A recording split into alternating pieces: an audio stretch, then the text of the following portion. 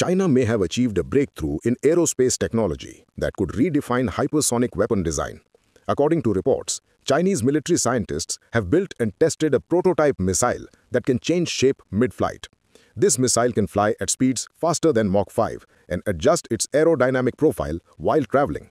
The development was led by Professor Peng from the College of Aerospace Science and Engineering at China's National University of Defense Technology, also known as NUDT. The details were published in a peer-reviewed journal, Acta Aeronautica et Astronautica Sinica, on 20th October 2025. The missile reportedly features retractable wings that can fold into its body to maximize speed and extend again for better lift and control.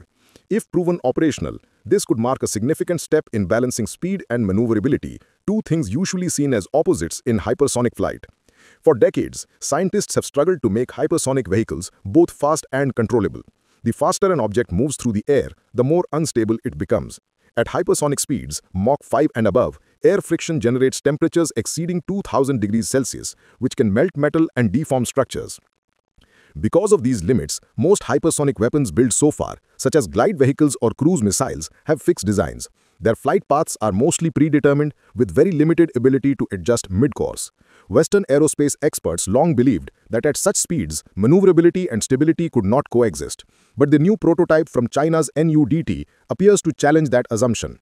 This development comes shortly after China showcased the Changjiang 1000 or CJ-1000 hypersonic cruise missile during a military parade in September. Although the weapon was displayed inside a sealed launcher, analysts believe it may use similar morphing-wing technology. The shape-shifting missile is said to feature retractable wings that can change position while in motion. In its high-speed phase, the wings fold into the fuselage to reduce drag and increase velocity. When the missile needs to turn, adjust altitude, or glide, the wings extend again to generate lift and stability. The NUDT research team confirmed that the prototype has passed hardware-in-the-loop ground testing. This type of test connects real hardware, such as flight computers and sensors, to a simulated environment to verify whether the system can respond correctly to real-world conditions. Unlike previous designs with static or simple deployable wings, this missile's wings can shift dynamically. That means the onboard computer adjusts the wing shape continuously, depending on speed and trajectory. But doing so at hypersonic speeds is extremely difficult. The air friction can ionize molecules around the missile, creating plasma that interferes with sensors and communications. Also, the constant motion of the wings adds mechanical and thermal stress, making durability a major challenge. The primary goal of this research is to solve the long-standing problem of control at hypersonic speeds. Maintaining stability while changing shape requires high-speed computing and precise algorithms. Peng's team claims to have created a new control algorithm that suppresses a phenomenon known as control chattering. This is when rapid mechanical vibrations disrupt steering, sometimes leading to failure. If this claim holds, it would represent a new level of stability for hypersonic systems. Another goal is to improve flexibility. By changing shape, the missile could perform both high-speed attacks and slower, guided maneuvers, potentially allowing it to strike moving or high-value targets, such as ships or aircraft, with greater accuracy. If fully developed, the technology could go beyond military use. Aerospace researchers suggest that morphing designs could someday enable hypersonic passenger aircraft. Such planes could travel between continents in under 2 hours.